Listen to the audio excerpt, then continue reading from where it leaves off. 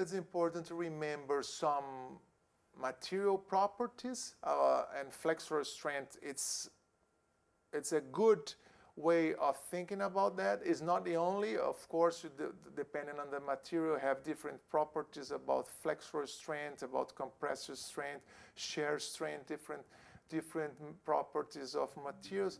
But here we can evaluate the properties of materials, because when the manufacturer tells that you need some amount of resistance for that material, sometimes if you adjust it well, it's not necessary. What I mean is, we don't need a very high strength like some zirconia monolithic abutments can provide, because we don't have so much force in our system. And if you have it, and if you know how to adjust the occlusion, you don't need to have just that resistance in one tooth. You just have to share the load. Sharing the load, every material actually can work. But the important thing is how to adjust that. For example, here we see that the flexural strength is measured by megapascals, and force measurements are measured by newtons. But what does it mean? I mean, we have to translate that for non-mathematical meaning. What I mean is 1 megapascal we can translate by 1 newton by square millimeter. If you know how to adjust, and if you share that load in a lot of different teeth, and sharing the load, and just not only 1 square millimeter, but like more than 1 square millimeter per tooth, we're going to reduce the load by tooth, and you're going to reduce the load in all the crowns and all the inlays and onlays by a large amount. If you take a look at this chart and you share the load that the manufacturer, that the literature tells about the different materials, if you share the load between all the posterior teeth, you're going to work in a very safe band. Another issue that you have to talk about is about the edge-to-edge position. We have to have broad and flat contacts at the end-to-edge position, because if you're going like this, we're going to share the load on the anteriors. What I mean, if you remember, I said that we have around 100 newtons on the anteriors, but if you share the load at least in the 2 centrals, we're going to split this load in 2 teeth. So we reduce the probability of having problem by the half. That is a very interesting concept. So if you see, like in this first diagram, if you see that you have concentration of contact in just 1 tooth, you have to work, you have to adjust sometimes the antagonist to share the load between more than 1 tooth. I think this principle works very well in anterior guidance, and it works very well sometimes in the canine guidance, because if you have a patient with signs of heavy attrition and you are doing a complex rehabilitation, if you let sometimes the end of your lateral movement on only 1 tooth, you can have problems. If you split the load in 2 teeth, you can have more safe to work with the lateral movements. So we adjust the posterior part, and then we adjust the anterior part, and then we have to adjust the path between these 2 areas. So we have to have smooth and broad pathways without any kind of obstacles. Obstacles can create a big problem for you, because obstacles in the porcelain leads to stress concentration, and stress concentration leads to failure. That's very important to avoid. That's why it's so important to have a very smooth transition, a very smooth and broad pathways between these 2 positions.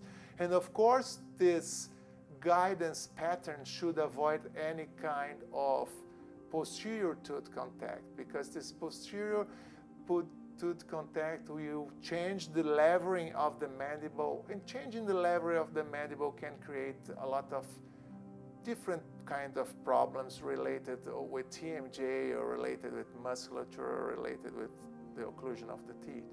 So smooth and bread pathways always, especially in these patients where they demonstrates problems, signs of attrition, we have to check in advance, we have to check before the treatment if he has any kind of crossover pattern. What I mean with crossover pattern? Crossover pattern show that the patient sometimes do some movement that are not functional, but they are used to do it. It was very neuromuscular related. It's not functional related, but he's used to do it. You can change all the guidance. You can change all the relationship between the arch, between the relationship with the teeth, but he can start going to that position again and can create problems for you. So we have to learn from the initial pattern of the wear facets that the patient demonstrates and create a new configuration of the occlusion that can resist to the pattern of occlusion of the patient. It's very important to create a design of restoration that can resist or that increases the probability of resistance in the neuromuscular pattern of the patient. After that, we have to refine the occlusal adjustment, refine in a different position, because usually we do all this kind of adjustment with the patient lay down, but the patient doesn't work lay down. The patient usually sit to have a normal life. The patient sit and lean the head forward to have their meals. So we have to adjust the patient in different positions, putting the articulating paper and asking the patient to chew, and then you have to refine the occlusion with your special rubbers, the way I'm demonstrating here. So you sit the patient and you ask the patient to chew the articulating paper. And here we can note, you can observe the different patterns, the different envelopes of function when the patient is laid down and the patient is sit. You can see here that when the patient is sit, you have a more vertical envelope of function, is more anterior. So in the concept of long centric of the patient, that they need some liberty, some freedom of movement, we have to adjust the patient in these two positions. So how do we adjust that? We sit the patient, we put the articulating paper. If you note, if you observe some obstacle, we have to use the articulating paper. This articulating paper will mark the interference, so we have to use some rubber. I like to use rubber at that point because it's a very smooth adjustment. It's a very thin. It's just a fine-tuning adjustment. So I use the rubber at this point, and this rubber will just round this internal angle, and rounding this internal angle, we're going to get rid of this obstacle and reduce the possibility of having any kind of fracture. How you can see, it's very nice to have parallel surface, because even if the patient breaks in this edge-to-edge position, as the surfaces are parallel, we don't have any kind of stress concentration while he's doing this kind of lateral movements, lateral parafunctional movements. Very important to have all the surface very parallel to reduce the concentration of stress. Okay, and after doing all of that, you have to recheck and have to polish it very carefully, because if you don't polish, the porcelain will degrade very quickly, and if you don't polish, we have more stress concentration in the area of the incisor area.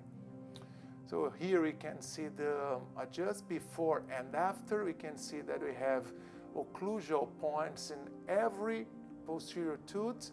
We are sharing the load. That is very important. That will make the treatment last That's very important if you think about stability, about TMJ stability, occlusion stability. That's very important. You have to take care about that.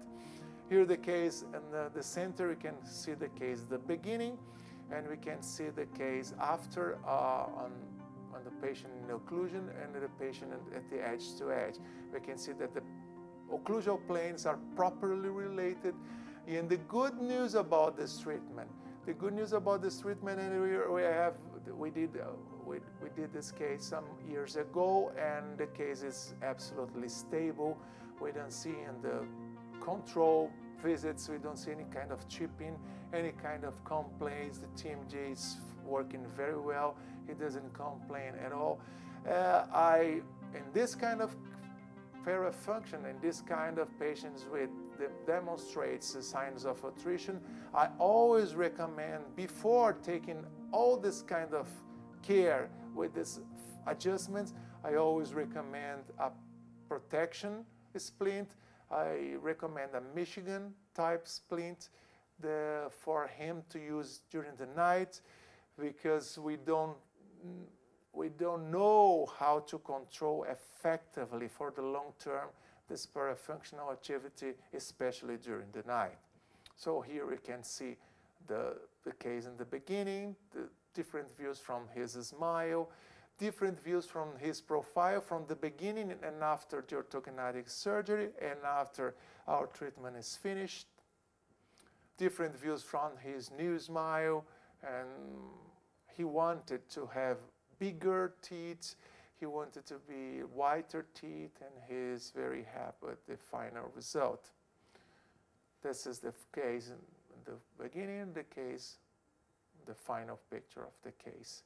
I really like to thank you for your attention.